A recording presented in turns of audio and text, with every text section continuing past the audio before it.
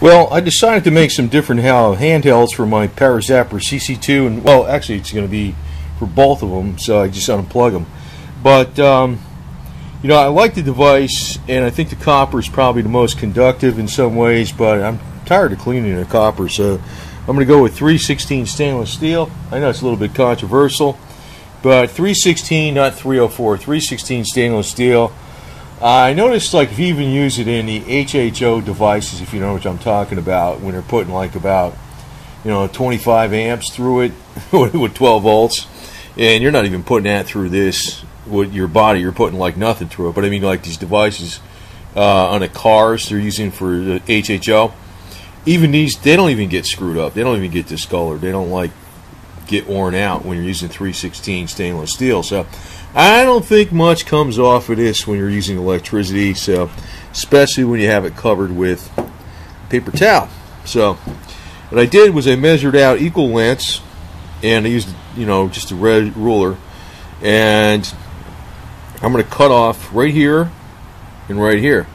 So I have two pipes, and I'll have this little section left over. I just got a 1 foot length, but I'm going to make them slightly longer. Slightly, just a hair longer than the original ones, and these are very close to the original width. I like the width on these things though, because some of the ones are like too wide, and this one's about whatever the hell it is. I don't know, just under 9/10 of an inch, whatever that comes down to. So maybe 7/8 outside diameter. So that's about perfect. You know, when they're just a little bit bigger than that, they seem like they're too big, and I'm going to make them just a hair longer. So, but I'm going to have a way I'm going to attach the wire to the inside, because I'm not going to solder them. I'm going to do something else, and I'll show you what I'm going to do. But first, we're going to get the cutoff wheel, and we'll cut them off. So I just installed a new cutoff wheel. I don't know why, but these cutoff wheels are a lot less than these. A lot less money. Maybe it's because it's got this little lip, and I don't think you really need that little lip. Even though I got a skill saw, I'm using this. Seems to work fine. It seems like it'll work fine for me. I don't see what's going to hit, so, you know, anyway. Okay, so I cut the pipes to length, and I rounded out. You know, I kind of made this nice and smooth and beveled with the file, and actually used the edge of the grinding wheel, but I got inside here with the file. Make sure there's no sharp edges on there. So, next step, and I'm going to use some heavier wires. I'm going to use a red and a black one. I'm going to use a black one for the ground and heavy duty stuff. See, so it's a slight little modification, so I don't have to clean these again. So. But that made short work of it. Actually, I'm going to get these from now on. These are cheaper, and they work just as good as these. So I don't know. What wire I'm going to use on this is 12 gauge. You can see it's a lot thicker than the original. Not that the original was screwed up, but I'm just going to overbuild this.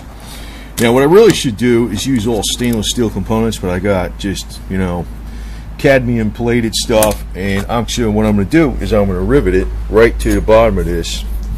On the inside, rivet will be flush, but since these are not stainless steel rivets, these are steel rivets, I'm going to do something to keep them from getting corroded. But it'll be heavy duty as all hell, believe me. So, and if it does get corroded some years down the road, I'll just, you know, I made this wire just a little longer, like probably about, I don't know, 5 inches longer. I just cut an inch off of it and put stainless steel components on the end of it. Okay, so this turned out to be a total pain in the ass to drill that hole in there. I started it out with a drill press, but it dulls up these drill bits really fast, even these coated ones. So I'm probably going to get a, what do you call it, drill bit sharpener, because I go through these like butter. So anyway, these fit in here, so we'll get them in there, and we'll get the grommet on the inside. So that should hold it, and what we're going to do is we're going to put some super weatherstrip adhesive on around there to keep it from rusting, and a little bit of tape, you know, half length of this on the very end to cover that up. bunch of times, so the water won't get in there and it shouldn't rust. And this is actually coated with cadmium, so but if it ever rusts some years from now, just put stainless steel bolts in there or something like that, or fittings or whatever the hell it is.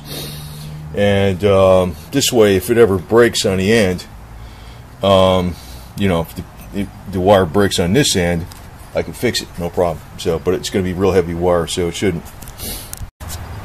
Okay, so this one's installed. It's in there rock solid. It ain't going nowhere. So that is definitely going to be solid as shit. So anyway, next one. Next step is to take the Super 3M weatherstrip adhesive, put it all around there and on the inside. It should be all right. It shouldn't really rust. Do it on both of them, and we're going to take some of this tape, half a length, half a width of it, go around it a bunch of times, and I don't think that'll ever actually corrode for many years, if ever. So the tape is on there, and I put some black twist ties on there, these things, right? And what I did when I cut the ends off, so there isn't like a little sharp burr there, I used a file. So like it's, you know, if you touch this any which way, it's not sharp, you know, when you cut them off.